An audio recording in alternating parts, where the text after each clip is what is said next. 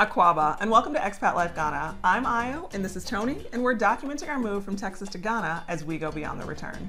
In this video, we are climbing rocks and feeding the wildlife in the Shai Hills Reserve just outside Accra. Woohoo! Join us as we explore Shai Hills. Let's get this video started.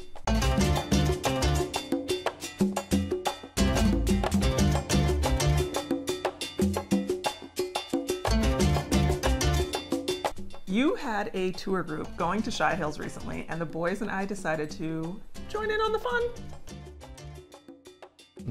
Yeah, I love going to Shai Hills. It's about 60 kilometers east of Accra, making it an easy drive. But it's far enough away to make you feel like you've escaped the city. We've driven by Shai Hills several times on our way to other places in like the Volta area or the eastern region, but we've never actually done a tour. Right, I have. And I love it out there. It's really peaceful and clean, serene. It's the perfect day trip.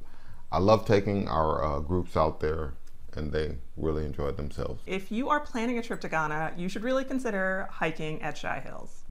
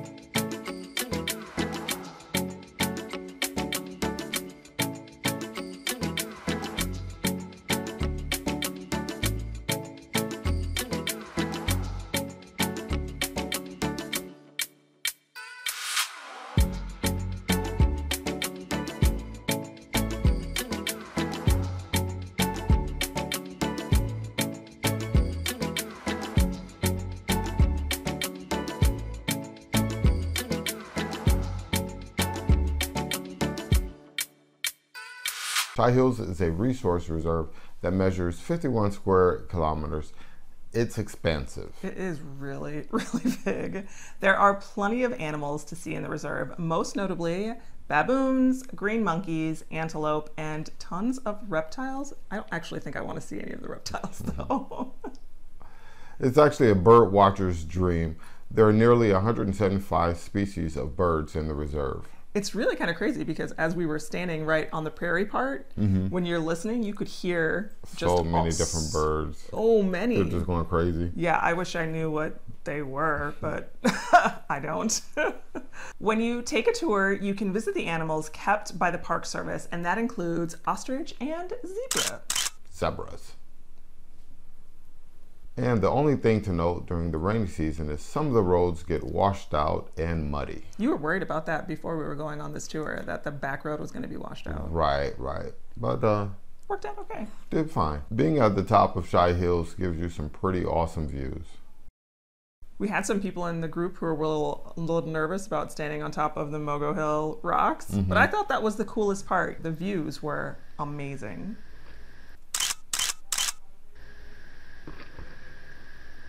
You do have the option of going to visit the museum at Shai Hills or doing the hike up into the caves.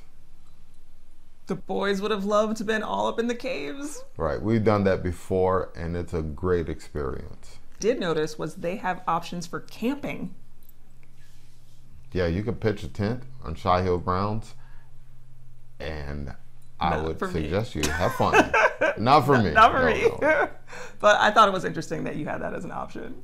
Shai Hills is a great day trip for anyone visiting Ghana. You'll get some great views, some fun hiking, and get to see some animals too. I loved going on this day trip, so thanks to your guests who let us tag along. They were the coolest. If this is a day trip you'd like to take, check it out on our website at expatlifeghana.com. If you loved this and want an entire experience with Expat Life, then consider booking a 5, 7, 10, or 14-day tour with us. We'd love to host you and show you all the best spots in Ghana. And if you're planning your return, join us on our closed Facebook group so you can connect with folks just like you. And check out all that Expat Life has to offer at expatlifeghana.com, including airport pickups, departures, more day trips to see the country, plus we now offer accommodations at our B&B. And don't forget to subscribe. That way you can join us for our monthly lives here on YouTube the last Friday of every month. It's coming up soon. Oh, that it is. And with that, Charlie out for now.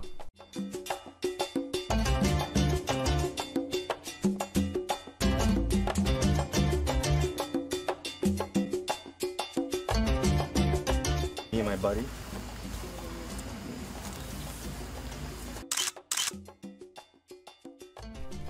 I wasn't listening to you, just waiting for my cue.